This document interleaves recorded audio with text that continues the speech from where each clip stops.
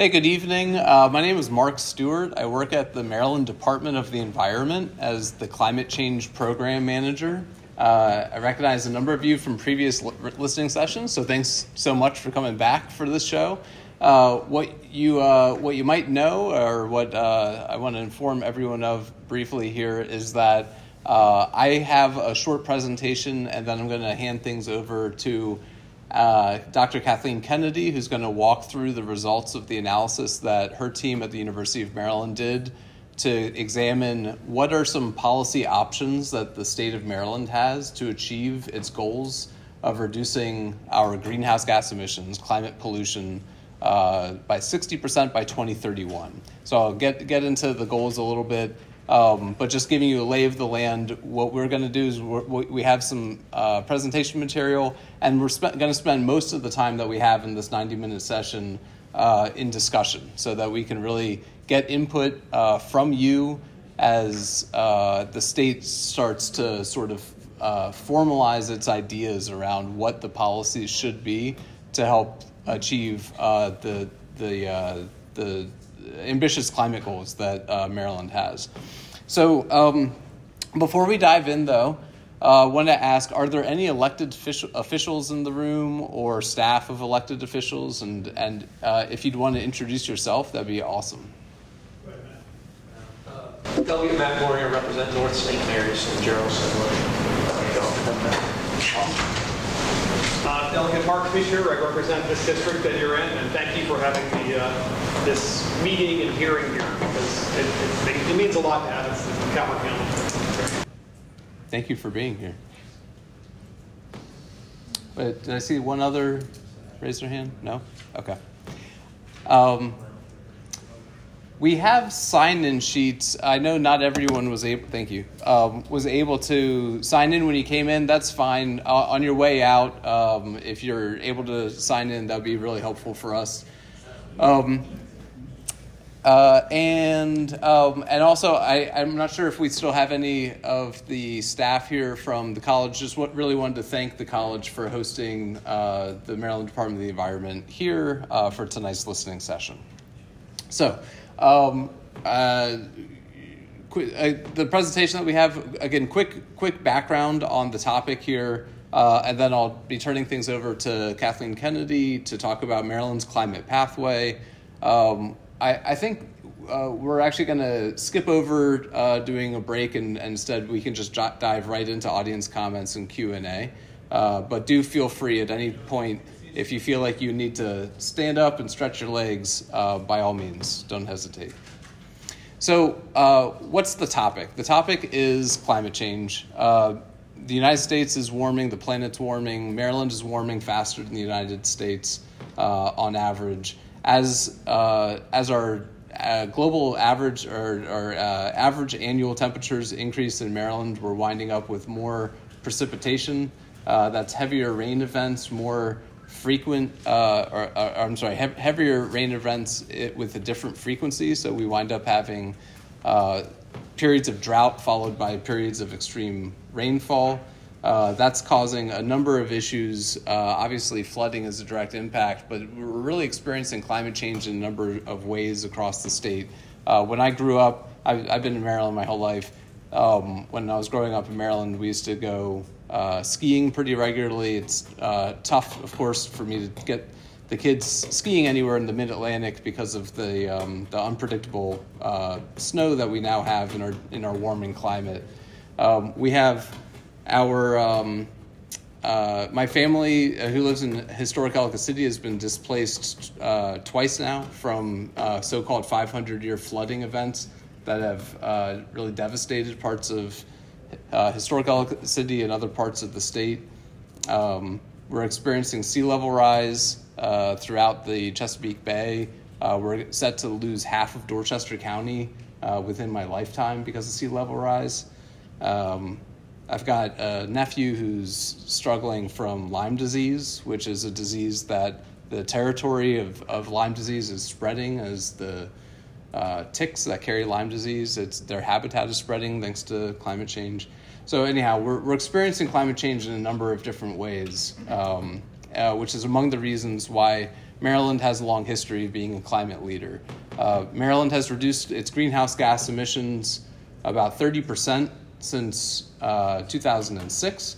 That's faster than just about every other state, and yes, faster than California. California is often held up as the climate leader. They're doing some amazing work. I don't want to dismiss the great work that they're doing, but we've actually reduced emissions faster than California, and we have goals to continue reducing our emissions on into the future. So thanks to the Maryland General Assembly in 2022, they passed the Climate Solutions Now Act, which requires that Maryland reduce statewide greenhouse gas emissions 60% by 2031 and achieve net zero greenhouse gas emissions by 2045.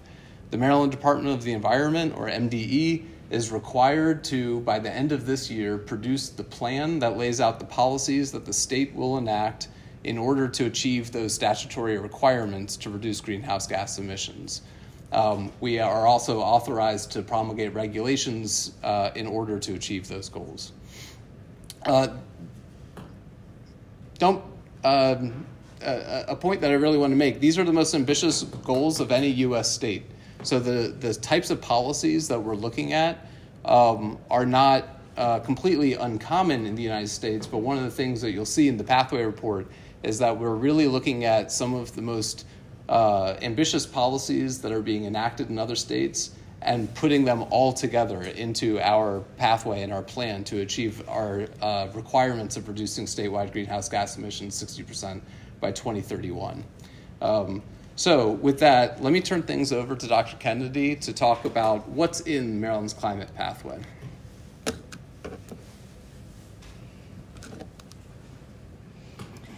So the goal of the Maryland's Climate Pathway Report was to model a pathway to reach the state targets that Mark just laid out. So we do this by analyzing two different scenarios. The first is the current policies scenario, which includes all of the policies that are on the books here in Maryland already, as well as relevant federal policies such as the Inflation Reduction Act. So this lets us see how close we are to achieving the goal with what's already on the books. And we find that with full implementation of those current policies, Maryland can achieve 51% reductions by 2031. So this is a good start, but there's still a gap to be closed to reach the 60% goal. The second scenario is the Maryland's Climate Pathway scenario, and this layers additional policies on top of those existing policies to reach the 60% goal and the net zero goal in 2045. And this is truly all of society approach within this pathway, where we think about how to achieve reductions across all sectors of the economy and how actions can be put together from state, local, federal level government, as well as non-governmental organizations, individuals, all working together to achieve these reductions. And we find with this kind of inclusive approach, the pathway can also realize substantial benefits for Marylanders. So starting with a little bit of context, this is the trajectory of emissions under the state's goals, starting on the left from 2006, which is the baseline year for all of the state's goals. So all of the percent reductions that I'm talking about tonight are all relative to 2006. And you can see Maryland has already been reducing emissions substantially thanks to previous policies like the Greenhouse Gas Emissions Reduction Act and others. But we still have to increase our ambition a bit more to reach these new goals of 60% by 2031 and net zero by 2045. The Pathway Report focuses primarily on the 2031 goal, so that's what I'm going to talk about the most tonight, but I will mention a few things as well more relevant to 2045. So this figure is a summary of the pathway to 2031 and that 60% reduction goal. So starting on the left, we have all of the greenhouse gas emissions in Maryland in 2006, again, the state baseline year. And so really what we're trying to do is get from this left-hand bar over to the right, which is 60% reduction from there. And the first step in this is recognizing all of the work Maryland has already done. So the historical reductions in emissions as of the state's latest inventory in 2020 get us about halfway there. And then all of these additional bars going across the graph are the different sectors of the economy in the state's emission inventory. And you can see each one has a different shading. So the lighter shading on top comes from that current policy scenario that I described, so everything that's already on the books in Maryland. And you can see that substantial reductions are achieved just under those current policies. The darker shading below is Maryland's climate pathway and the additional policies that we layer on top to reach the goal. So now I'm going to walk through each of these sectors and talk about what those actual policies are that reach the goal. So starting with the electricity sector, we modeled an 89% reduction in emissions. This is the largest percent reduction of any of the sectors. And this comes from 100% clean energy sources by 2035. It also involves collaboration across Maryland and with neighboring states to make sure that not only the energy produced here in Maryland is clean, but also anything that's imported from surrounding states is also from clean sources. This also involves boosting renewable energy deployment and accessibility, for example, through using things like the solar tax credits from the federal government. And I'll also mention each of these slides is going to have a picture like this. So the dashed line going across is the emissions under current policies, and then the shaded areas are the state inventory categories under Maryland's climate pathway. And so you can see going forward how the two scenarios diverge, and the emissions are lower under Maryland's climate pathway. Now looking at the transportation sector, here we modeled a 49% reduction in emissions, and this comes from things like smart growth and zoning reform to reduce overall vehicle miles traveled. It also involves ensuring access to state and federal incentives to support the transition to electric vehicles. We also model the adoption of California's Clean Fleets regulation, which is for heavy-duty vehicles and freight. We also model 100% electric bus sales by 2025. And we model some electrification of non-road sources, things like lawnmowers, commercial forklifts, things like this. Next, in the building sector, we model a 35% reduction, and this comes from zero emissions appliance standards, which can both improve air quality as well as reducing emissions. We also model zero emissions construction standard for new buildings, and we extend the energy efficiency standards that the state already has in place. In the industrial sector, we model a 79% reduction in emissions. This comes from buy clean policies that can support cleaner production of manufactured products. We also model a switch in fuel use in cement industry away from coal. And this is something that's actually already underway because the two cement facilities in the state have their own internal corporate goals to reduce emissions as well. And so they both have plans to switch away from coal already and are working toward that goal. And finally, we include the manufacturing sector in decarbonization efforts. So right now, there is an exemption from the GGRA that means that the manufacturing sector cannot be regulated in their emissions. And we, in this modeling, do include them fully in all of these policies. Next, we have industrial processes and product use, which sees a 46% reduction in emissions. So this is a bit different from the previous slide, which was fuel combustion emissions in industry. Here, we're looking at process emissions, so things that come from chemical reactions or product use, so other non-CO2 gases that come from products like air conditioning or refrigeration. So here we model lower process-related emissions in cement manufacturing. We also include the use of carbon capture and storage to reduce cement emissions beyond 2035. So that's something we don't necessarily expect to contribute to the 2031 goal because it is still a developing technology, but it could support that 2045 net zero goal. And finally, we see a reduction in non-CO2 emissions from sources like air conditioning and refrigeration. Next, in the fossil fuel sector, we modeled a 26% reduction in emissions. This comes from an overall reduction in natural gas use across all of the sectors that I'm talking about here, as well as widespread monitoring of natural gas infrastructure for leaks, etc. And we try to do all of this while thinking about how to ensure affordability and no increased costs to Marylanders, especially for vulnerable communities. In the waste management sector, we model a 40% reduction in emissions. So this comes from increasing recycling and waste diversion away from landfills, and in particular thinking about how we can improve access to composting. In the agricultural sector, we model a 9% reduction.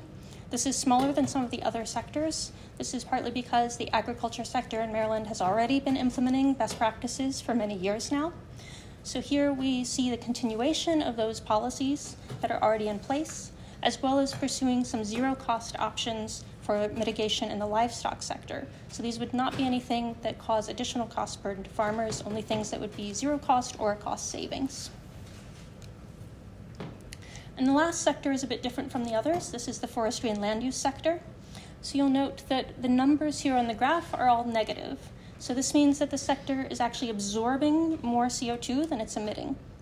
So the 2031 goal is actually a gross emissions goal, which means that these negative emissions don't count toward it.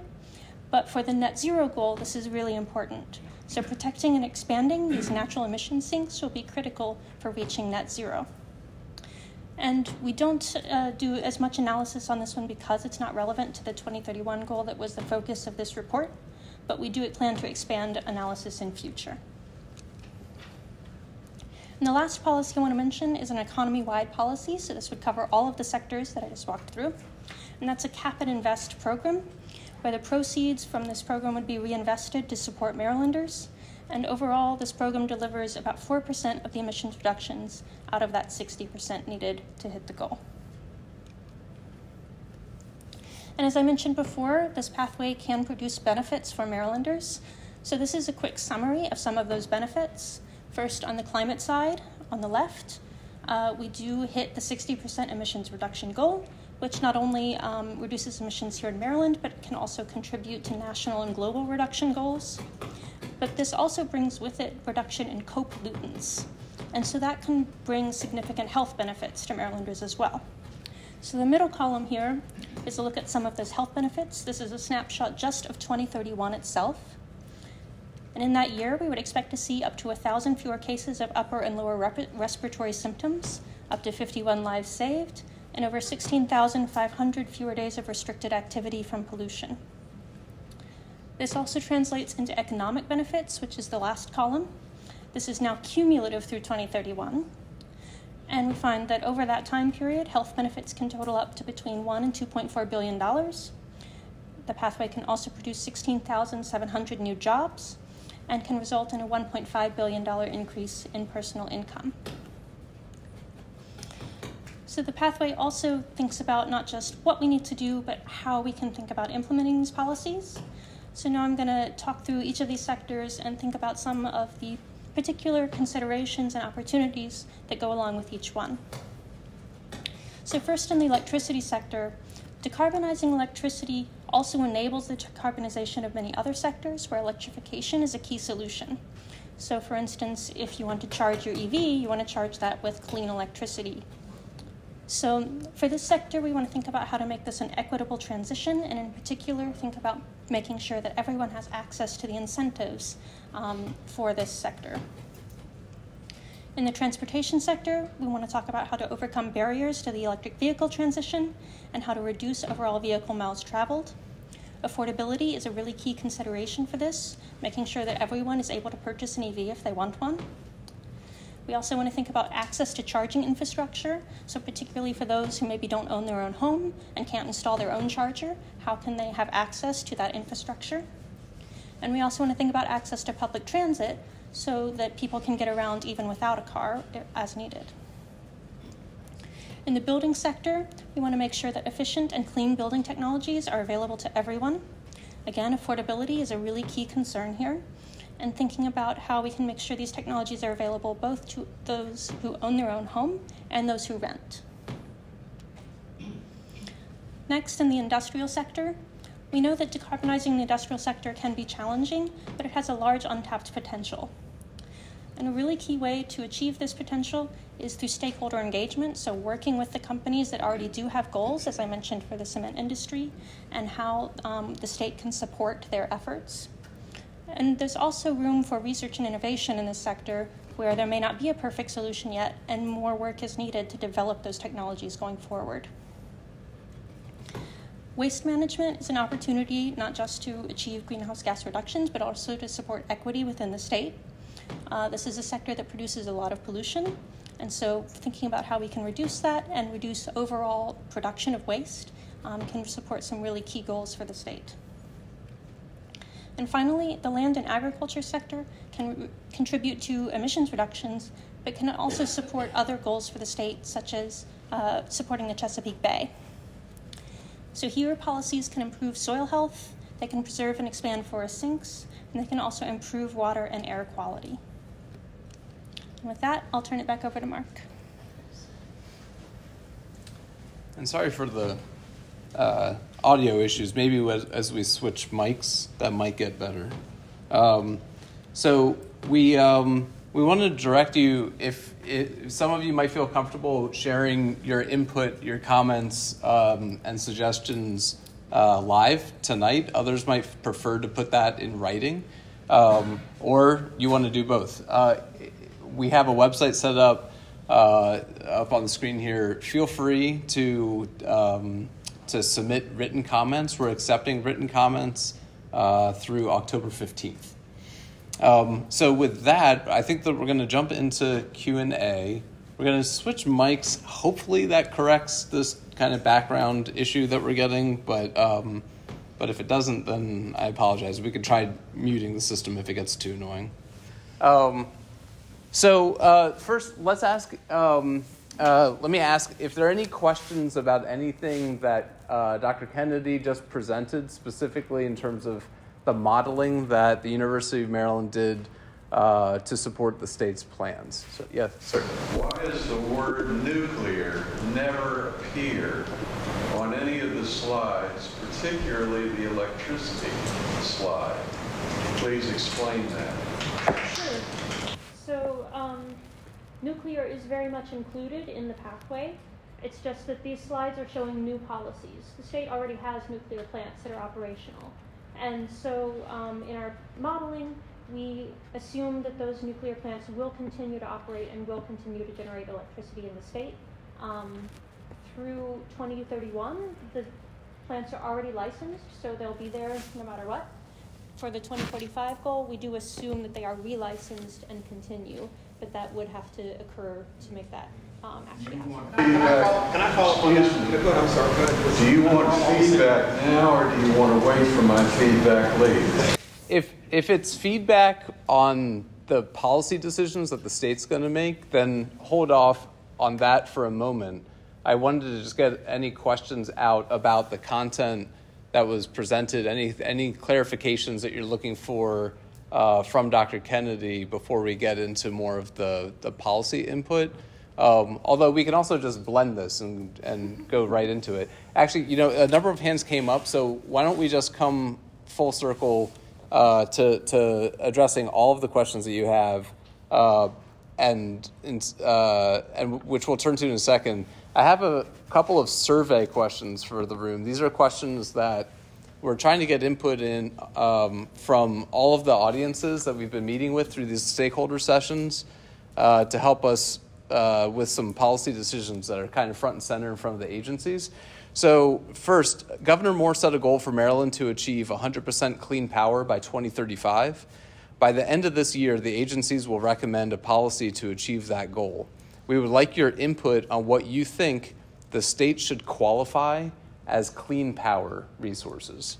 So what I'll do is I'll read off a number of different clean power, I don't mean to suggest that these are clean power sources. I'm going to list off a number of different power generation sources, and just put your hand up if you think that one of those sources you consider to be a clean source, and keep your hand down if you do not consider that to be a clean source.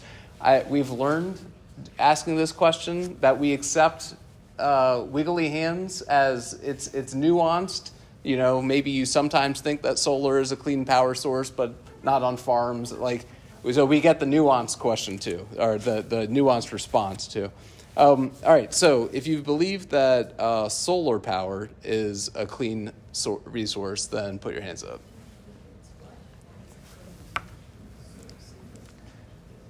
Clean, and you can use kind of whatever definition you want to define clean for yourself.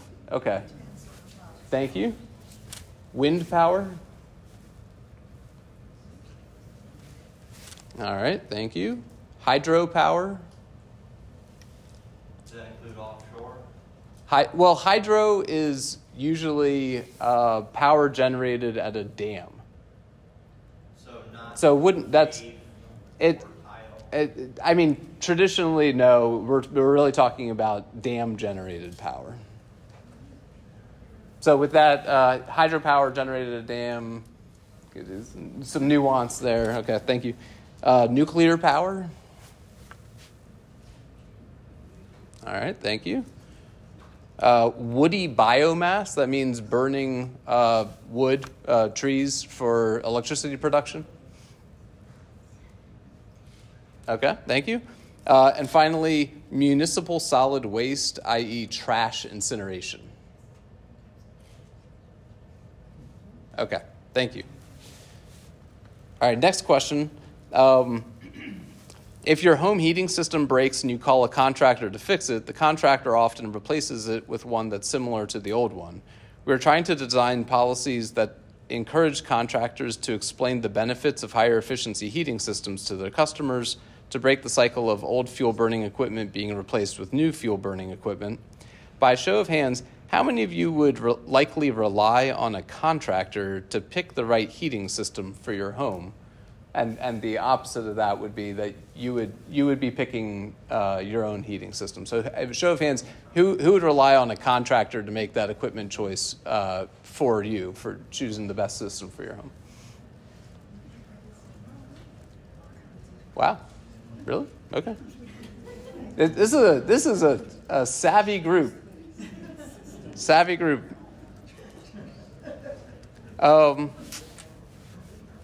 Is this going to take much longer? No, a couple of discussion prompts for you. So, two discussion prompts here. Cars and light-duty trucks are the single largest source of climate pollution in Maryland. Transitioning to electric vehicles, or EVs, is critical for achieving the state's climate goals. The best-selling car in America is an EV, so the transition is well underway. Does anyone have concerns about owning an EV and would be willing to say briefly what your concerns are? Or are there any EV owners who would describe their experience, positive or negative, of owning an EV? Yep. Well, I rushed in here, so I didn't have the time to go plug in outside. So I texted my husband that I would be late to get home because the closest fast charger is in Upper Marlboro. So, and I ran out of charge because the charger that I parked out all day at work apparently wasn't working. So just the process of charging effectively in Southern Maryland is really challenging right now. Yeah, we heard you on that. Thank you. Yes, sir. Just bought an EV and it's been the greatest thing. Our other car is a Subaru Forester, which we almost never drive anymore because the EV is smoother, it's quieter. Just wave goodbyes as I go by the gas stations. In general, you know, our son and grandkids live in Baltimore, so that's how far we have to go. They can easily make it back there and back. And we even lowered the maximum charge to save the life of the battery because most of the time we're going to at most 60 miles to have the Leonard down, something like that. It's a great car, it's trouble-free, the price was right, the federal incentive was helpful, the state's incentive was still waiting to hear on. Great. We have an update from MDOT, from Maryland Vehicle Administration. They do still have funds left for this fiscal year. They're processing the applications. We cannot guarantee that all of the EV buyers in this fiscal year will get those incentives, but as of a few weeks ago, there was still a good amount of money left in that fund. Yep. All right, and yes, ma'am. Yes, we've been hybrid owners since 2005, so we really like the idea of going full electric. However, cost is a major factor. You know, we're both retired. The price range is out of our budget. And the second thing is I'm concerned about the traction of EV vehicles in rain or snow. I've heard that their tires don't have the kind of traction that you might need in those conditions. And an EV owner has told me that in rain it doesn't. If I could add to my comment, the maintenance schedule for my car is check the wipers and the tires. There's no oil to change. There's no radiator. There's no spark plugs. You know, I expect to save on fuel. I expect to save on maintenance. And the car we got, I mean, I think prices will come down, but it hardly costs us anything between the rebate and they even pay for our charger. Yeah, Chevrolet. Yeah. Thank you. Thank you. Yes, sir. Mr. Dellman. Thank you. So I'm not anti-EV or anti any car. I guess what I'm concerned about with, I know that you guys are the implementers of legislation, so I respect that. You don't pass legislation, but you do have broad discretion. And I guess what I'm saying is being prescriptive of a certain technology is fundamentally antithetical to common sense. You don't prescribe a technology and say, this is the one. And that's what I'm afraid that you all are doing. Because what you're saying then, there's only one technology, and that's EV. This gentleman loves his car, and I think that's great. Someone else might go for a combustible engine car, and then there might come a car with a different technology from all of those, which is far better. And so I would just encourage you to not be prescriptive. The other thing is on your slide, the young lady had on her slide, I'm not sure who presented it, or who put it on the slide. Irrespective of the kind of car that you purchase, even if it's an EV, you have on there, one of your goals is to reduce the miles traveled.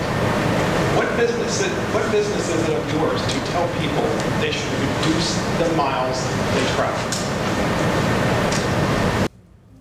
It's a very good comment about focusing on EVs. So EVs are most likely the solution for light-duty vehicles. They're not necessarily the be-all, end-all zero-emission vehicle solution for all vehicle types. So let me help explain that the regulations that we have set will require manufacturers of light-duty vehicles, medium and heavy-duty vehicles to sell increasing percentages of zero-emission vehicles. It's not specifically electric vehicles, but in the light-duty vehicle class, we see that the zero-emission vehicle technologies that are most abundant are electric vehicles. So we simplify things, especially when we talk about cars and talk about electric vehicles. But it's a good point that our regulations really are almost exclusively agnostic to the technology.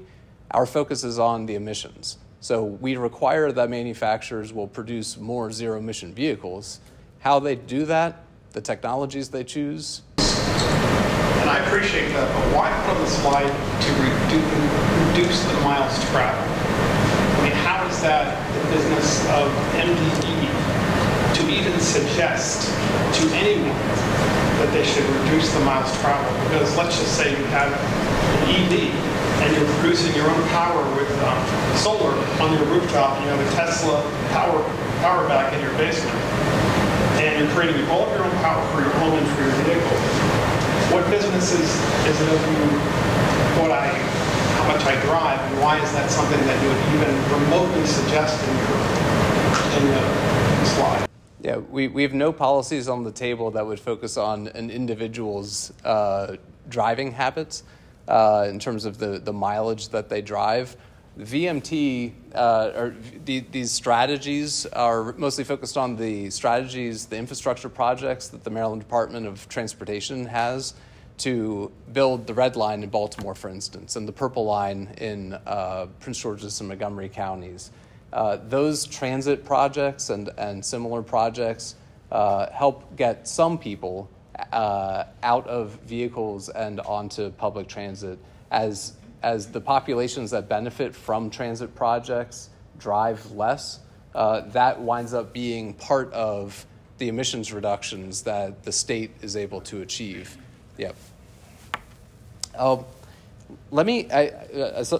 hands came up, I think all in response to the EV prompt. Feel free to address additional EV considerations in your comments, which we'll turn to in a second. Last survey question, though. The state government is currently prohibited from requiring manufacturers in Maryland to reduce climate pollution. The University of Maryland has produced 2 reports suggesting that the state should lift that prohibition and allow the manufacturing sector to participate in climate pollution reduction programs of the state. Would anyone here like to share your opinion on whether or not to include or continue to exempt manufacturers from the state's plans to reduce climate pollution? Yes, ma'am. So I have a question of clarification on that. Are they prohibited from participating in it now? The law or is the government just banned from enforcing them to participate in it? So agencies are, I'm trying to remember this line in the statute. Agencies are prohibited from requiring greenhouse gas emission reductions from the state's manufacturing sector. Okay, so the companies aren't prohibited from participating. It's keeping the government from enforcing. On a voluntary basis? Oh, no. Right. Yeah, of course. Okay, so no, I don't think they should lift that ban on the state government at all. Would you consider showing hands on that question as well? Oh, sure. Peter on this question. I have a comment. Yes. Yeah, Ellen, go ahead. This is chat around? Huh? I guess I just want to clarify that this is just sort of a chat around, or are you like counting votes and then a report back as part of the report that 10 people raised their hand, 1 people half raised their hand, or it's just meant, because I just think that that's an important clarification. Yeah, on the first 2, that was more of a tally count, in terms of the, percentage of the room that thinks solar power is a clean energy source, for instance. This is more individual public opinion on whether or not manufacturers should be required or not to have to reduce greenhouse gas emissions from a state policy perspective. Just a follow-up. Mm-hmm. So I can, because very important for clarity here. It's sort of just a chat around, and if I didn't raise my hand, am I voting, am I not voting? No, because not on this I one. am a little concerned that when the report comes out, there'll be a narrative about these questions that are just questions that are sort of, like, nobody likes the contractors, nobody raised their, Yeah. I'm trying to. Oh, good clarification. It honestly never crossed my mind to pull these comments and survey responses into the final plan in that way. No, what we will do is, we're collecting the public comments. The written comments. What we do is we share all of the written comments that we receive. All of the written comments that we receive, we review, we share with the relevant agencies that need to see those comments. And then everything that we receive will be shared also publicly. What we did in the last climate plan is made that an appendix so that you could see all of the written comments received. I saw a couple, maybe another hand though, specifically in reaction to that question. Your own individual thoughts on manufacturing being included or exempt. Yes, sir. Hello. Hi. I would advocate for including manufacturing.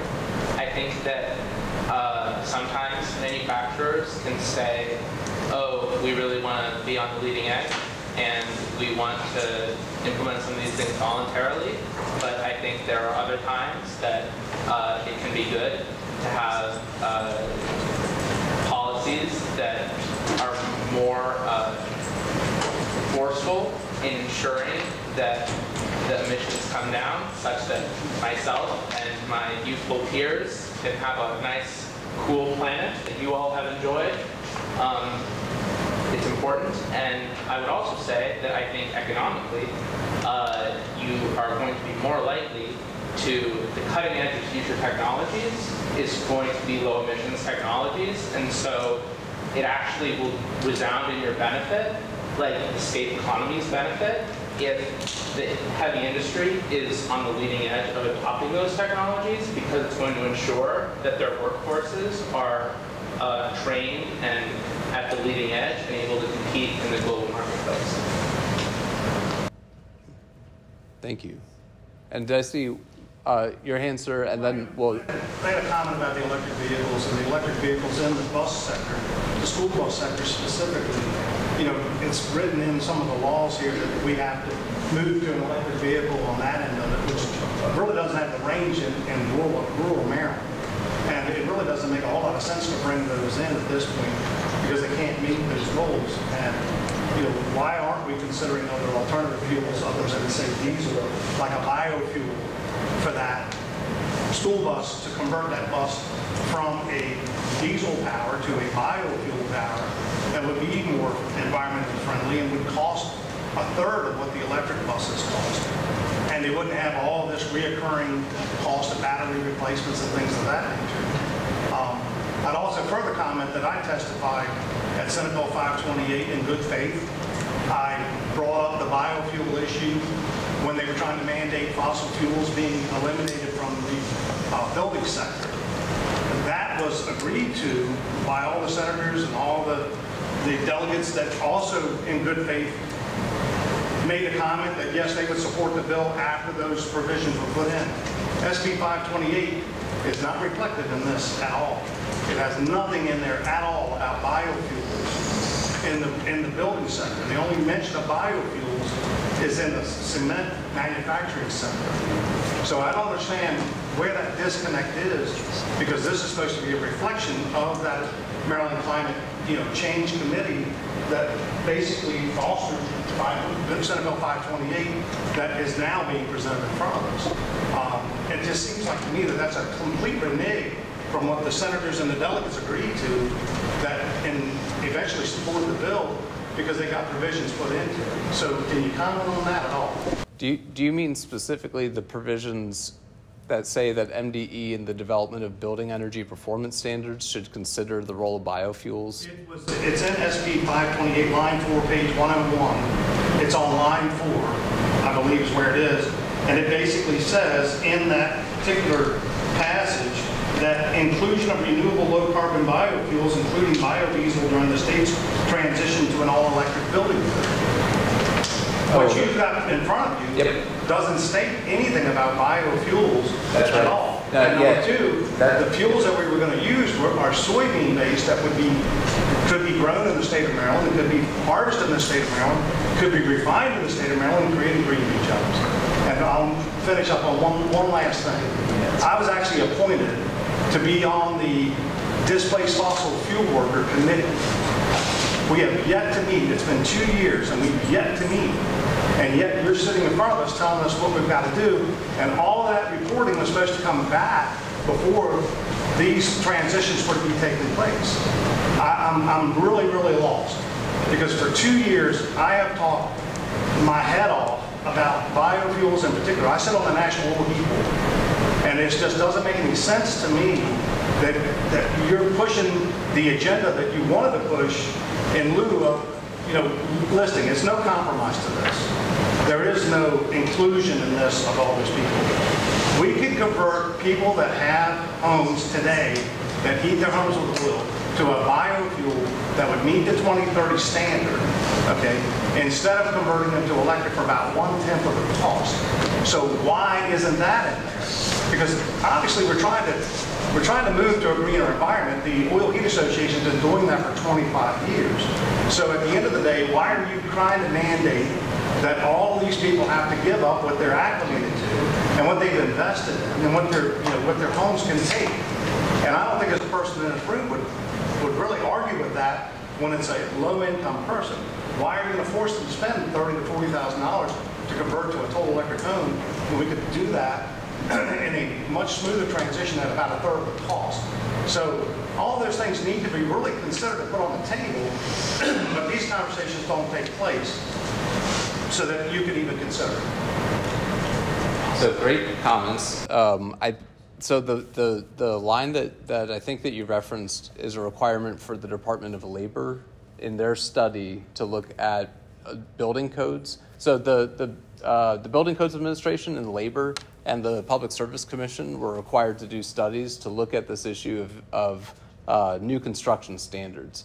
Labor released its preliminary report. The electrification study at the Public Service Commission is underway, expected to wrap up in the next few months. So those are still underway, and we're waiting on the results of those to formalize any policy perspective on new building standards, right? So the University of Maryland made some assumptions in their pathway report, but I'm just saying from a state policy perspective, it's still very much an open question for us, because those studies that the legislature called for are still underway, right? They haven't been delivered.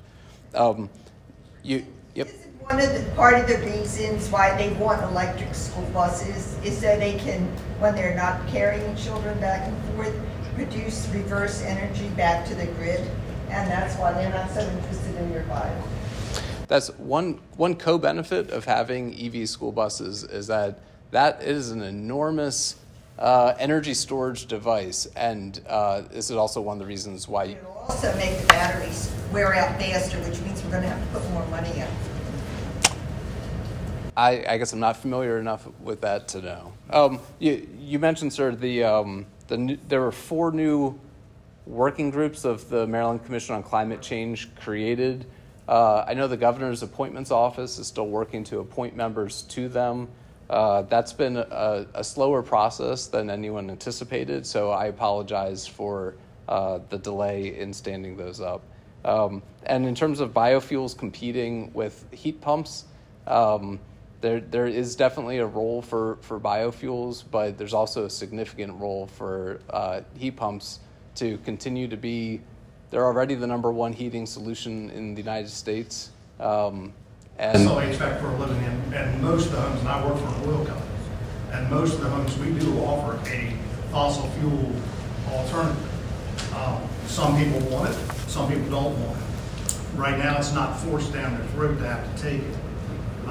The comment about do you trust your salesman, it speaks directly to me. It's like I'm going to go out there and try to pull the wool over somebody's eyes, and you're questioning my and our company's integrity in that regard. I think it's a ridiculous question, to be quite honest about it. And so moving forward, you as the state has to kind of guide, where we are going to be. So we talk to customers, and I've talked to them about inverter compressor technology to VRF systems for churches. We've installed all of it, which is all this high-end stuff that you're talking about. I can tell you that I put a system in a church right here in Prince Frederick that cost them $300,000, and SMECO gave them $11,000 when they moved away from an air conditioning system to a heat pump system to try to curb their fossil fuel demand. And they gave them $11,000 because the mandates didn't dictate that they would give them any credit because of the energy savings from the fossil fuel in the winter months. This is absurd, absolutely ridiculous. Our company's been in business for almost 100 years, 5 generations strong, one of the only 5-generation companies in the state. At this point, if this continues down this path, and there is no fuel that we can sell, we're going to have to look at other areas. So diversification is one of those things. Getting our workers trained to do something else, getting our company figured out what else that we can do that fits in the paradigm that you're trying to set forward. These are all good questions. That's what these committees were supposed to talk about. Yep. And those conversations should have taken place a year ago. And so that when you put your presentation on here, it should have some input from the people that are actually going to have to swallow what you're trying to feed. And I'm sorry for being, ridiculous about that, but the answer is there has been no input. This is a completely lopsided thing that's based on the Sierra Club and wind and energy power, and everybody knows where this came from. Well, I'd say that we have been receiving a lot of input over the last number of years on these things, but I definitely appreciate the point, and as someone responsible for being part of the reason why we haven't been able to launch those working groups as quickly, I apologize for the delay in that, and we're trying to secure the contract to provide the technical assistance that those working groups need to perform the studies that were required under law for them. Yes, ma'am.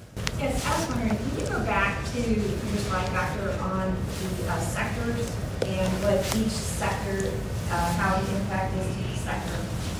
Because I do have a question about the algorithm on that. Yes, that one, thank you. So, from my understanding, your algorithm is based on clean energy? No, so this is the result of a quite complex model. So this is what's known as a global integrated assessment model. So it's got all of the sectors of the economy that all are making decisions in time with each other as you go forward in the future. So based on the costs of different technologies, based on the cost of fuels, based on the supply and demand for each of these things, as you change the technology mix going forward, these sectors interact. So for instance, if you model an increase in electric vehicles, then the electricity sector has to respond and provide more electricity. And so with these different interactions and all of the requirements of the policies that are already in place, plus the ones we added, the sectors kind of make decisions based on what is the cheapest way to achieve the reductions needed. And this is the result of that pathway. Yeah. So this is just to give us 9%, right? Because you said we're at 51% now, we're moving to 60%. But now we got to move another 40% later on. So by 2045. Does that mean each of these sectors are going to be impacted times 4, times 5, times 6, times 10 down the road to reduce their energy? And then what is the cost to us? What is the cost to me personally? That's what I'd like. So this report was set up to focus on the 2031 goal. So we do model out to 2050, but we don't do a detailed policy pathway to 2045. So yes, there would be additional emissions reductions, and some of these policies do certainly contribute to that, but that's a future study, so the state is required to do, I don't remember the year, but in a few years, an additional study. Yeah. December 31st of 2029, the state's net zero emissions plan is due. Yeah, so that will be the 2045 study. And what's the cost to us? What is the cost to get to 90%? And then what is the cost to get to net zero? I don't know, where's... Yeah, the net economic... Yes. So we're doing this to save 51 lives. So I think that the reason, well, I shouldn't speculate on the intent of the General Assembly, but we are required under the law to develop a path to achieve the state's GHG reduction targets while creating a net economic benefit to the state and net job growth. So all of the modeling that we've been doing for years and the plan presented in the pathway report meets our core objectives of it has to achieve the emissions reduction, it has to create net economic benefits, and it has to generate new jobs in Maryland. And the policy package here that Dr. Kennedy's team modeled achieves those goals. Yeah, there's an awful lot of assumptions that are embedded in your model. Are those details in that publication that I saw online? It's like 118-page publication. Yes, that's because right. The only way you've got to look at the details to understand where you're going to get 16,000 jobs from. Because clearly, if you're removing some jobs, changing jobs is not a job created; it's just a change job. So that's you need to understand the details behind all that. This is a net job creation number, just to clarify that. But yes, all of the details of the model are available in the report, and there's a technical appendix to that report that dives into even more detail. And then the model that we use is also open access, so anybody can go online and download this model. It's available for public use. It was created by a national lab. It's anyone can look at it. Yeah. Just one general comment. Your first question about having people raise their hand about what they thought was clean energy, that's a fundamentally flawed question. You can't ask that unless you have a definition of what you mean by clean energy source. Because you can talk about a solar panel, and by itself sitting in the field, yes, it generates electricity, but generation or manufacturing the solar panel itself, you've got to factor that in, as well as what happens to the spent solar panel when it's done. Because neither one of those right now are clean processes. You've got to factor that in before you can ask a question. Thank you. Yes, sir. Yeah, well, thank you for putting together this presentation, but honestly, at this point, I don't know where to laugh at it or to be horrified by it. I think these goals are completely completely unrealistic. I have deep concerns about the impact that for agriculture. You're talking about 2031. There's not a single charging station in the state that would charge a tractor or a heavy-duty vehicle. We went over that last year. I have concerns about the requirement for the counties to pay for electric buses. The gentleman over here mentioned it. That starts in 2025, that they're only allowed to buy electric school buses. That's a year and a half from now. I have concerns that my citizens that I represent in 8 short years are not going to be able to find a way to pump gas into their car. So 95% of all Marylanders, and that's who has gas-powered vehicles, about 95% of all Marylanders are going to be forced to purchase a new car. What is the economic impact of that, of the entire state being forced to buy an EV? And what is the load of producing energy and effects on the grid for every single person to do that? Now you put up these, wait, I'm not finished, you can talk later, let me finish. Now you can put up these pie in the sky charts and say, talk about dropping down emissions, you're going to cut emissions on cars and light duty vehicles by 60%. But honestly, is Maryland not going to be open for pedestrians from other states? On your chart, by 2035, you're talking about 100% clean energy. So nobody from Virginia, Pennsylvania, anyone traveling through the state of Maryland is not going to buy gasoline? That's not realistic. I'm also concerned about legislation that was passed last year. There was a Senate Bill 611 that empowered $1 million, close to $1 million, to the Attorney General's office to investigate businesses and people for climate change infractions. That's reading between the lines. Look, I think we all support if the economy and through, I guess, competition, these businesses, consumers purchasing electric vehicles. I know myself, I would love to disconnect from the grid at some point. That'd be great. As soon as Elon Musk makes an aesthetically pleasing shingle, and that's affordable, I'm sure I'll probably do that. But until that time, I'm really concerned about governments cracking down on people and forcing them to change their lifestyles when they don't want to. That is not the fundamental role of government. Thank you. Thank you, sir. We're really trying to find a suite of policies that are truly implementable, which means not forcing people to do things that they don't want. So farm equipment, not projected to electrify anytime soon. What's that? It's on your chart.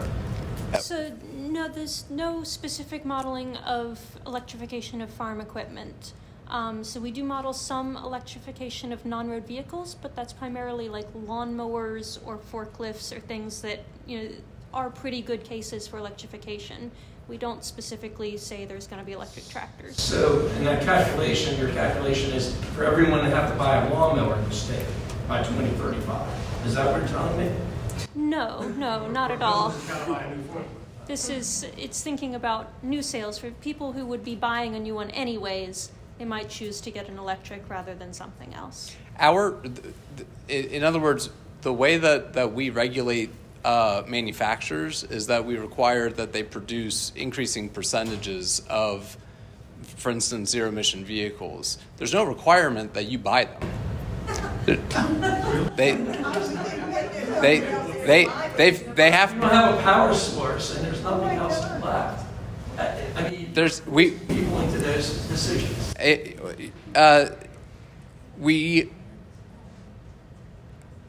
I think safe to say we're going to have gas stations in our state for a very long time. We're looking at a transition of the vehicle fleet that actually I don't think that we have anything that draws medium and heavy duty out to zero emissions, even for new out until the later half of this century. So we've got fuel burning vehicles on the road for a very long time, and we are going to need a fueling infrastructure to support that. I mean, this is a very long, multi-decadal transition that we're talking about here. I'm still waiting to make a few comments. Yes, sir. On nuclear power, and I'll be out of your hair. Okay. Go for it. Can I do that? Yep. All right. We're sitting a few miles from the Calvert Cliffs power station. All right. It generates 37% of the electricity in Maryland.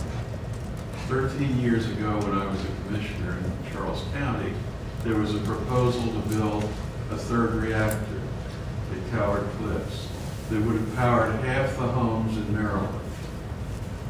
Now, I'm absolutely bewildered why nuclear power would not be front and center in your strategy for powering Maryland. This is one of the fastest growing states in the country. All of the numbers on your charts are going to go higher in terms of the need for electricity.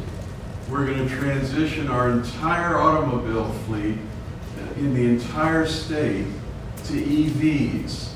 And people think magically they're going to plug their car into an EV station and there's not going to be a need for more power somewhere to power the electric vehicles. Besides the fact that we'll have more single occupancy cars on the road than we have today, we'll be building more highways for them, and so on and so on. The point I'm making is, history will not shed a tear for our missed opportunities. We have coexisted for 40 years in Southern Maryland with a carbon-free 37% production of electricity.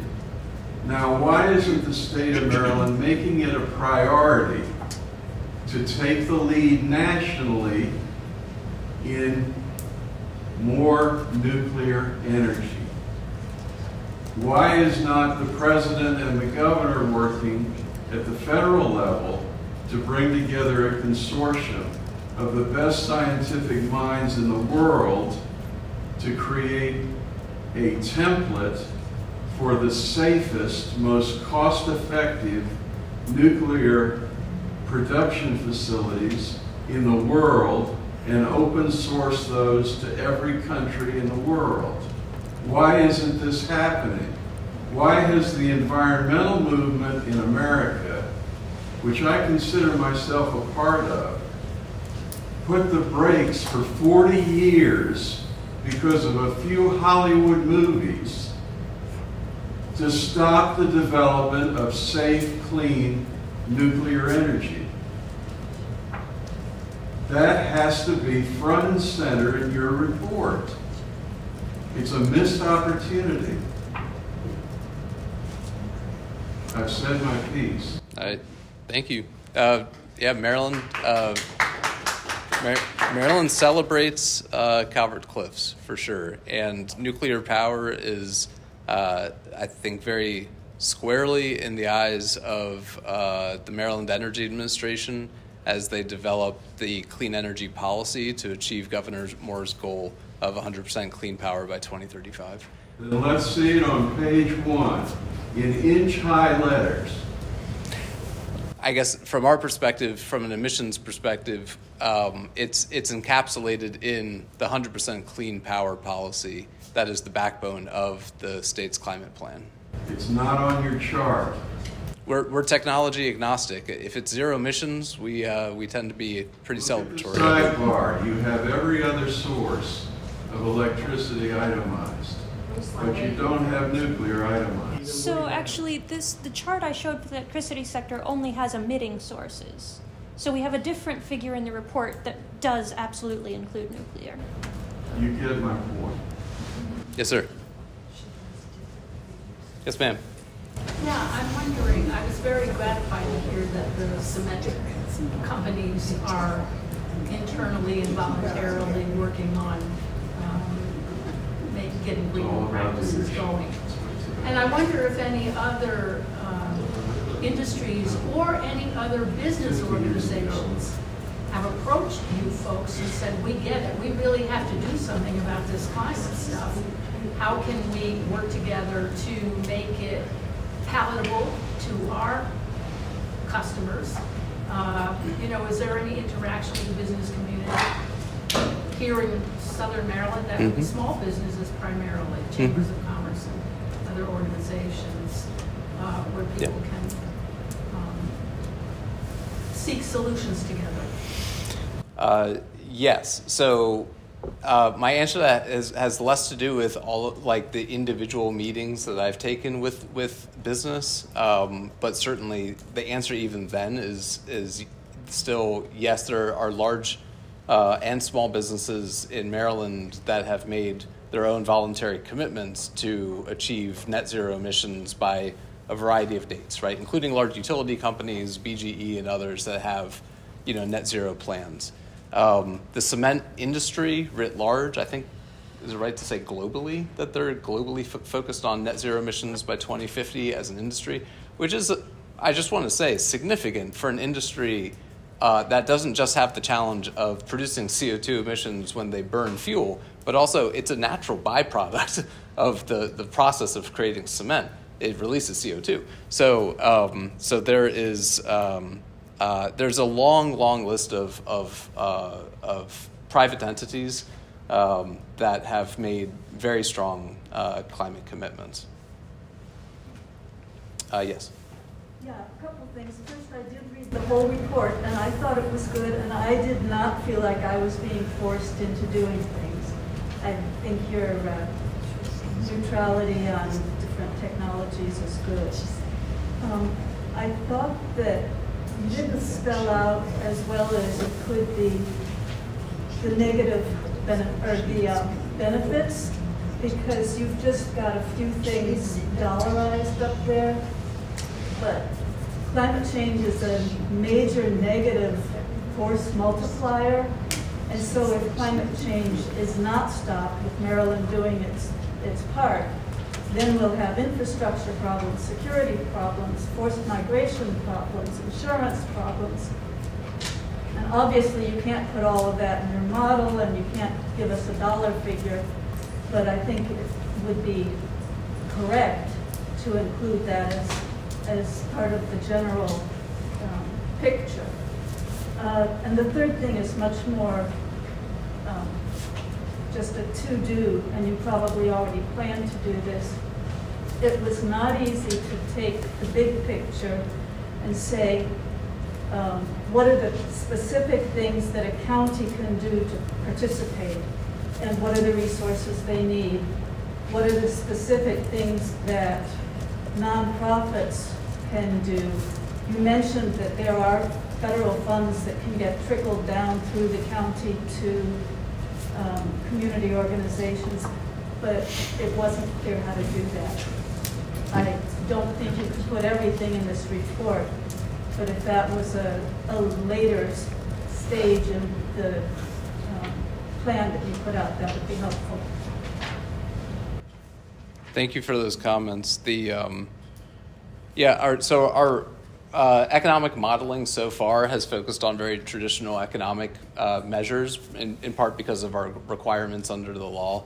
One of the things that we will try to do based on some existing metrics out there for the final report is also to express kind of what's the global good that's created based on some common measures for that by reducing emissions by the amount that we have the opportunity to reduce. So thanks for that. And a quick note about, disaggregating this wonky state level policy into like more localized action. Just a quick note that we received a $3 million grant from the EPA to do that sort of planning with the counties. There are actually a number of counties that are in different sort of planning clusters. But anyhow, MDE will be working in the coming months with counties to help figure out like what are those local climate plans looking like? What are the priority decarbonization projects, if you will, in counties across Maryland? And then that actually rolls up next spring to a big application that we have to get it's part of a pot of $4.6 billion that the US EPA has for priority decarbonization projects. So we're going to be working with the counties on identifying those funding needs soon. Will the counties, the individual counties going to the business sector, in that be involved in that process? That's a good question. I'm not involved with the rollout of that outreach program, so let me find out and I can get back to you. A large part of the problem is what you had indicated was how many people are coming to the table. We've been trying to get a seat at this table for years, and unfortunately, we can't get a seat at the table and have a conversation. And that's what the problem is. The Biden administration, the Inflation Reduction Act, put $500 million set aside for biofuel refineries. No one has looked at this in the state of Maryland. These would all be positive, green jobs, everything like that, for example. But the conversation can't take place until you get into this meeting. And then at this point, this probably won't go any further. Because I've been in front of many delegates and many senators, and the conversation doesn't get any further than me talking. And unfortunately, that's the case. So whether you like it or not, you can say all the things that you want to. It's got to take somebody to react to this and say, we need to talk to that guy, or we need to talk to that industry, or we need to talk to those business partners in cleaning up the environment. Because as an oil company, we've been trying to clean up our environment for the last 30 years, Blackie, wouldn't you say, or more? I mean, we probably are one of the most regulated industries out there in terms of trying to present a cleaner product. But yet, we're not having this conversation. I have never talked with any of you. Thank you. I saw first a hand back there. Hang on the funding, though, Oh, well, sorry, can you hold on to it for just a sec? I've been pointed at multiple times. I just wanted to say that I'm a climate scientist. I am not a policy person. But at reading the report, I was heartened to see meaningful action happening to reduce emissions in a way that needs to happen, and I've been waiting for it for a very long time. I hear a lot of complaints about the costs of doing this, but as a climate scientist, I know that the cost of not doing it is likely even more because of the fact that we feel climate change as a change in extreme events. And when we have a lot more floods, droughts, massive hurricanes, and we have problems with being wiped out, we've seen the news, and it's not just a news bias. The data, the climate data show that this is a problem and getting worse. If we don't do something, it's going to be more expensive. So I just want to say thank you for all the work to make the policy things happen. And only because I was nerding out on some economic papers earlier today, I think that what I read was that the cost of inaction is equivalent to like 7 to 10% of global GDP, and the cost of action is projected to be, I think, 1 to 3% of global GDP. So there's more and more economic research coming out about to that point. The cost of inaction is much worse than the cost of action.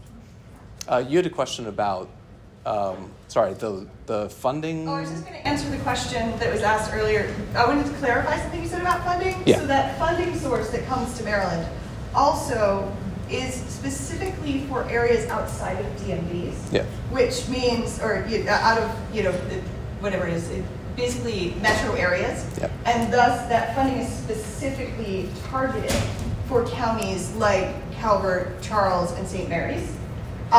Second, the process as to how to get involved with what's going on between the counties and the state. So I run the Department of Environment for Prince Frederick County. We have my personal capacity, but just this is what I know. It goes to the executive branch. So specifically the people that are being asked how that coordination will happen are in your executive branch, not in your legislative branch locally. So it's your county executive or county administrator that is who you specifically want to lobby to make sure that you get a seat at that table. So just Thank you very much. Yes, sir. Just some feedback from a person that read the report just with no agenda. There's a lot of it in the report about reductions and shifting things to electric, which, okay, but I couldn't figure out how we're going to increase the electric for all the things we're shifting over to electric. I mean, Gary mentioned nuclear. I mean, so nuclear makes up 37% of our electric grid, and as far as I can tell, 63% of our electric grid is natural gas, coal, and petroleum. So how are we increasing the electricity on the electric grid? I didn't get that sense in the report, so that's just an observation. Yeah, for sure. And although I'll turn that to Dr. Kennedy in a second to express kind of what their modeling projects in terms of one, yes, growth in total consumption, right? Because we're talking about electrifying a lot of things that are currently fossil fuel end uses. But then the shift in the resources that accomplish that, though I need to point out, we haven't designed the clean energy policy. So there's a lot of what Dr. Kennedy might say that is really in flux because the clean energy policy to meet Governor Moore's goal is not on the table yet. Yeah, so we do model this in the report. So if you go to the electricity sector section, you'll see charts of electricity generation and the different technologies that are generating within the state, as well as imported electricity within the state. And then there's another chart just below that of where that electricity is being consumed, if it's by transportation or buildings, et cetera. And so absolutely, overall electricity demand is expected to grow. To meet that demand, we do implement all of the state's existing policies. So what the state has on the books is included in our model. Beyond that, the model makes the decisions based on the cost of the technologies. So if it's cheaper to build a solar panel, the model will do that. If it's cheaper to build a gas plant with CCS, the model will do that, et cetera. So the model is kind of making those choices in response to the increasing demand as it goes forward. Yes, ma'am. So I just wanted to add my voice to the people in the room who consider climate change a far greater threat to my grandchildren, my children, my grandchildren, than any regulations or mandates about what kind of car they have to drive or what kind of fuel they have to use. And I want to thank you for the work that you've done. I think it's really important that Maryland moves forward with this. We can't keep our heads in the sand, and I'm really proud that Maryland is at the forefront of all this. I have to admit I didn't read the report, so I apologize if this is already in there. But one thing that I would hope the state might do is work with counties on things like zoning that can be altered in ways that could be really helpful. For example, in Calvert County right now, if a subdivision, either existing or being built, wants to include community solar, so take a lot, for example, and put solar panels there, they're not allowed to do that. You can put it on your roof, but you can't provide solar, for example, for your community. Especially if you're in a older subdivision, heavily forested here, it kind of gives you a choice between cutting trees, which you don't want to do, or not being able to do solar on a lot of roofs. So I think there may be a lot, and that's just one example, but I think there may be some zoning things that would make it easier to generate more renewable energy.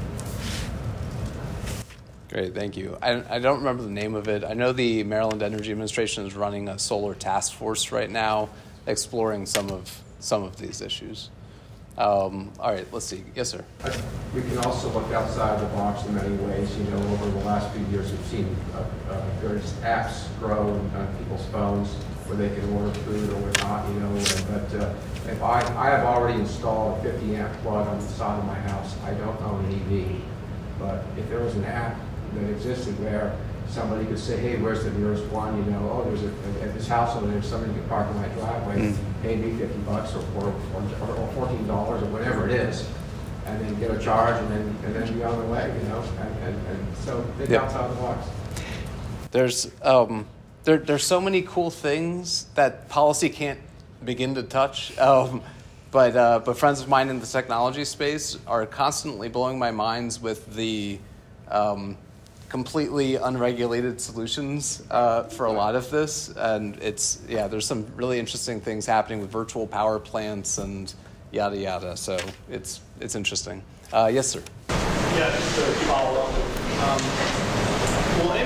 be taking into consideration as they want to electrify the grid and EVs, the external pollution that's created many times outside the state as a result of the massive rare earth minerals that are going to be needed for significant power line upgrades, or the cobalt that goes into electric batteries, which are significantly polluting the Congo, the jungle, in real time, as a matter of fact. As well as the other rare earth minerals like lithium, for example, and the mining and the massive pollution that causes as a result of. It's interesting, and I only know about this because I'm on the committee and I have an opportunity, and I was really shocked. And as I said, I think it's perfectly fine for anyone to buy an EV if they want to. Never would I ever try to deny someone the right to choose what they want. But I'm wondering if MDE is going to include in its report the massive external pollution that you are creating as a result of policies that want to put only EVs and only electrification of the grid in the state of Maryland. I think the companies are working. Tesla's taken cobalt out of their batteries. And I read something that said that the mining for cobalt worldwide is in the millions of tons, while the mining of fossil fuels is in the hundreds of billions of tons. And there's no question that we have to do this. There is no choice. I think education, I don't know if anywhere in your plan is education, but you can read the local paper. The last week there was a letter to the editor saying, the volcanoes were heating up the oceans and that we needed to get more CO2 in the atmosphere so we could melt the glaciers to stop desertification. And I think there are just so many people who don't understand that our science is incredibly advanced. We have thousands of climate scientists who work decades on this. The fact that climate change is human caused by burning fossil fuels is no longer in debate. It's settled science. I have a question. But people don't understand that, so they don't understand. So I have a question. We have to do this. Yeah. So I have a question on the table, and my question on the table is, I think, very well intended. And I appreciate the gentleman is all in on EVs, and I respect his opinion to be all in on EVs. He has the right to do that. But I don't believe science stops at EVs. I think innovation continues and continues on a daily basis. And I don't believe in this, all science that we've ever known stops when you buy an electric car, there's nothing else left. So my point to you, and I think that's somewhat what concerns me, what I've been hearing, not here, but just in the General Assembly, where there's a lack of understanding of the massive pollution that we're creating in other countries as a result of this. And so my question to you is, will that cost be accounted for in your final report? I'm so glad that you asked that question. If there's one thing that I think perplexes and keeps my colleagues, fellow regulators, policymakers up at night, is thinking about all of the intersectional issues with every seemingly miniature decision that we make. And so one, we're required under the law to produce a plan that achieves GHG reductions as measured by how we have to measure it according to the statute, right? So that means that our plan has to reduce statewide greenhouse gas emissions. That means greenhouse gas emissions produced here in the geographic boundaries of the state of Maryland, and accounting for any emissions from power generators that are importing their power to Maryland, right? That's what we account for. That's what we have to hit as a goal. But when we make policy level decisions, life cycle emissions accounting becomes a very important factor. We have tools on the table to reduce statewide emissions that we're not ready to execute because there are impacts to those policies that go beyond state borders. And yes, sir, it's a good point, and it is something that we think about a lot. And jiving those things, our required accounting with the considerations of the ripple effects of that is something that we give great thought to.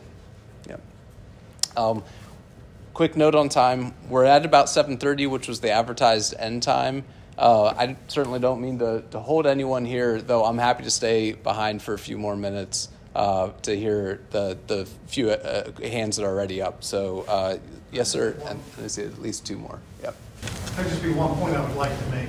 About 30 or 40 years ago, the electrical utilities were mandated to move away from coal. And most of them have, in Southern Maryland in particular, have now sunsetted. And they were replaced with natural gas, power generation. Now you're telling them, oh, we made a mistake. We should never have had to go to natural gas. So there's flawed thinking in all of the scientific things, because I can guarantee you that this wasn't just a willy-nilly thing, let's move from coal to natural gas. They actually thought that they were doing something sustainable and something that would lower our emissions. The Panda plant over on Billingsley hasn't been completed, I don't believe, as of yet. But yet we're saying by X year that they've got to get rid of natural gas because it's not going to meet the standards for power generation. Okay. There are technologies that can be deployed that would mitigate the climate impacts of a natural gas power plant. So we're not saying that there will be no more natural gas power plants in the state. And just so you know, Maryland had the worst air quality east of the Mississippi for almost my entire life. And last year was the first year that we achieved all of our national air quality standards. We have much, much better public health and air quality in Maryland today. And the main reason was because in 2006, we had 18 coal-fired power plants. Today, we have 3. That transition from coal to natural gas is a major factor in the cleaning up of our air and reducing emissions. But in the building sector, you're going to mandate that they can't use it. Well, there are lots of clean technologies, and even for those power plants, we're going to eventually require, and the proposed power plant regulation that the U.S. EPA has put out has also said you can continue to be a natural gas power plant, but you're going to have some mitigation technologies to reduce your CO2 emissions. What about methane? I'm sorry? Methane emissions from the natural gas. Yep, we account for that too. So we have a big pipeline coming in for the LNG plant in Love State. And that's expanding, and supposedly they were going to monitor emissions of methane, but we haven't heard anything about that. And there's a very high asthma rate in our area. The health department is not publishing all the statistics on it, but it's expanding now, the pipeline from frac gas in Pennsylvania. And we don't know what's going on. I would also like to say, I don't know why didn't Maryland consider hybrid cars as a transition to electric? I mean, it seems like this is a good technology. When you're just driving through the neighborhood, you're on total electric. Yeah, sorry, I probably oversimplified when I said earlier that the requirement is only for zero-emission vehicles. There's also an allowance for plug-in hybrid vehicles, and certainly traditional hybrids are definitely part of that transition. So sorry if I glossed over that earlier, for sure. Let me take a comment here, and then again, I'm happy to stay after the event for another couple minutes if you have additional comments. But let me take these two, and then we'll do a very quick closing. Yeah. So I'm a climate economist. I'm also a candidate for Congress here in Southern Maryland, Democratic candidate. My name's Prince. So a couple things I would love to see in the report is you talked a lot about those trade-offs. I would love to see at least notes about them, particularly for us in local government, because I work in my day job in local government. That are doing the actual implementation. So that means thinking about, as there are fewer gas stations, they don't get abandoned, and we don't have, how we're going to deal with the abandoned tanks in the ground. It's thinking about trees versus solar. How are we going to make sure that trade-off is done in a great way? Thinking about how we're going to bring battery recycling here. Thinking about how we're going to bring solar recycling here. All of those things are the economic, or extractivism. All of the economic trade-offs, it would be really great to have some information on what you guys thought about that, since you have a room full of experts to do it. Two, I'd really like to see the MDE work on lowering the barriers to accessing funds for communities, because it is really hard to deal with IRA funds. I got a great grant from USDA. It's been 7 months of back and forths. So having the state serve as as a center of those grant funds is going to accelerate that transition, because you guys are going to be able to make it easier for us that are locals to do that. Three, I'd really like to see more focus on the displaced workers. It really concerns me, the gentleman left, but about not knowing what's going to happen. I stand in solidarity to United Auto Workers. I stand in solidarity with our plumbers and pipe fitters. We need to have good jobs for them. It is expensive to live here. There have to be good jobs, and so we have to think about the economic opportunity. We have to think about what this means for young people. There's a lot of gray hair in this room. There's a few young folks, but we want to make sure that they understand what is their place in this transition. How do we keep them here? Because our kids are leaving in droves. So we need these jobs. We need this economic opportunity. So thinking about what that pathway is as they're growing up. Those are my concerns. And I'd like to see at least some subnotes on the report or in follow-up information that we get from MDE. Thank you very much for those comments. One, I feel like I constantly have to set expectations as low as possible on what we're going to be able to produce this December, which, because of our review timeline with the governor's office means that after this event tonight, I need to start writing. So we have, we've received a lot of requests for a lot of levels of detail in the final plan, and I just want to be as transparent as possible that we're not going to be able to achieve all of the good suggestions and ideas that we've heard for things to include in the plan. But we're gonna, part of the plan is frankly expressing that there's so many different steps ahead. I mentioned that CPR, the Climate Pollution Reduction Implementation Grant piece, and the requirement for that we have a priority climate action plan that's due only 3 months after the state required plan, and so on and so forth. There's the plan in December has certain requirements, but there are many additional pieces that will come thereafter, much to everyone's chagrin, I think.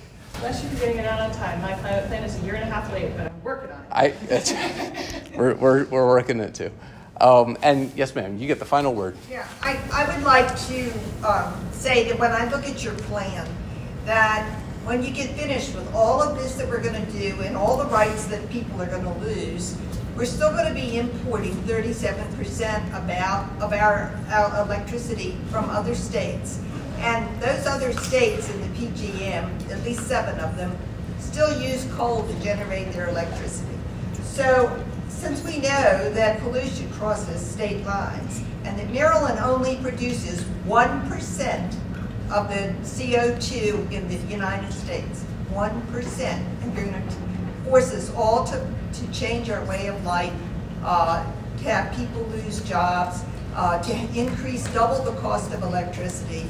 And in the end, we're still going to be importing the same amount of electricity that we are today. And that the plan needs to have additional nuclear energy because it is non-polluting, and it is safe, and it doesn't take up as much space. It takes up about 1/7 of the space that you would have to use, land you would have to use for solar energy, and it does not soil the ocean, as I'm concerned that the offshore wind is not a good solution. It may be in small numbers, but the idea that you're going to put 60 of these 800-foot tall windmills in the ocean and have some hurricane blowing down, as happened in North Carolina, and the blades are laying in the ocean and you've got to clean them up or it pollutes the ocean. So when we're doing a solution, we need to not pollute more. And so I think that there needs to be a reconsideration of the mix of energy sources that we are going to have in Maryland. And I think we need to try to limit how many rights and privileges we take away from the citizens by telling them that they've got to live in very highly packed apartments or communities and reduce the number of miles they drive and have a certain kind of car, and you're going to use big trucks and that have to have heavier batteries to be all electric, and then they can't carry as many products. So therefore, the cost of every product you buy is going to be increased.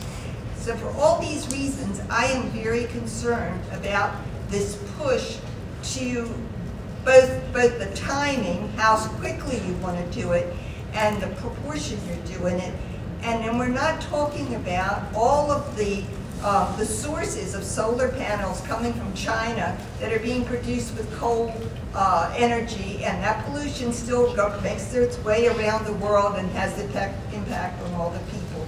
So we need to have more truth in advertising, if you will, about some of these issues and about the rare minerals that are being, in some cases, being mined by hand by women and children in Africa.